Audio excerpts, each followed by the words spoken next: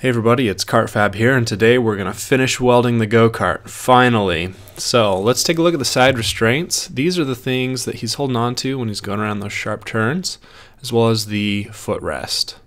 So with the side restraints, they're cut on opposite degrees. So one is on a 45-degree angle in one direction, the other is in an opposite 45-degree angle.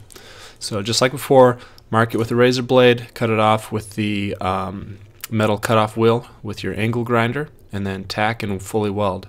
The top, or the larger portion of it, is cut at a 35-degree cut for a 70-degree angle overall, and the bottom portion is cut at a 55-degree cut for a 110-degree angle overall. So careful, it's hot. So then get it all lined up on the go-kart, tack weld in the four corners first, then fully weld all the way around.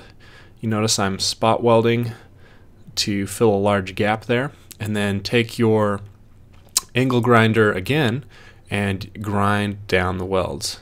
If there's any sharp edges, you can grind them down initially, then take the sanding disc for your angle grinder and you can polish up the weld to make it look smooth and uniform when you're all finished. So there it all is, polished up. Next is the footrest. That's what the passenger can put his or her feet on. You take some 3/8" round bar and you just beat it. Look at this. This is a pathetic setup that I have here on this wooden table, but it works. So if you haven't checked them out already, the plans on KartFab.com have all the dimensions you need, so you can check that out for specifics for the footrest there.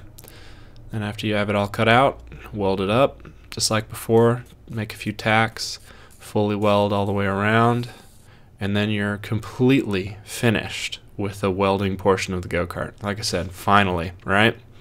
So next up is the paint. So if you like the video, comment, give it a thumbs up, subscribe. The previous video was throttle setup and all the linkages for that. And you can check out all the links in the description for the plans, the parts, and the previous and next video. Thanks, guys.